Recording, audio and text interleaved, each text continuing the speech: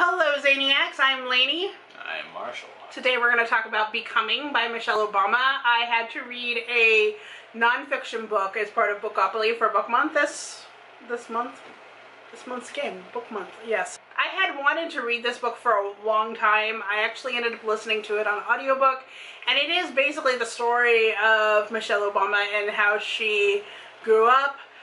She had an aunt that taught piano. I guess this is the part that stuck out to me the most. It's kind of a long book, and there's a lot of parts that got muddied for me. If you're really interested in the storyline, check out her series or on Netflix.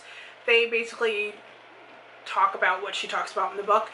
But yeah, so she has an aunt who taught piano, and that really gave her a lot of confidence in becoming the person that she is today. She not only had to learn piano, but how to perform piano, so they gave her a lot of confidence. And this, her whole story of her parents and what they expected of her was very eye-opening to speaking to the quality of the person that she is, I think, and her emphasis on what is going on with children, you know, all the kids getting food, lunches.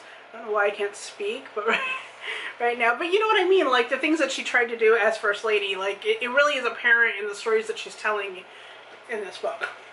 Is this more of a first-person perspective? Yes. Or, okay. Yes, it is her. She reads the audiobook as well. Okay. But yeah, it's very much her perspective, her story, her telling. Okay.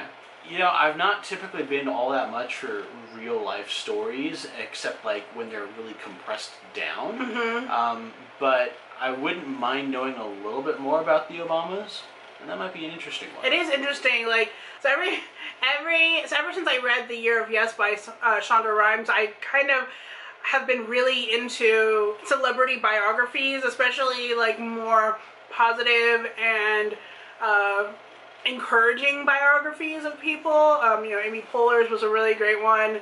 I think that this kind of goes up there with those for sure, because she really is so encouraging in the people that she surrounds herself with in her life. She really tries to be that positive person. So if you're looking for a book that's kind of more like that, this is definitely one that you need to try out. I gave it 4 stars because it was a really good read, and just really, also listening to her narrate it was very calming.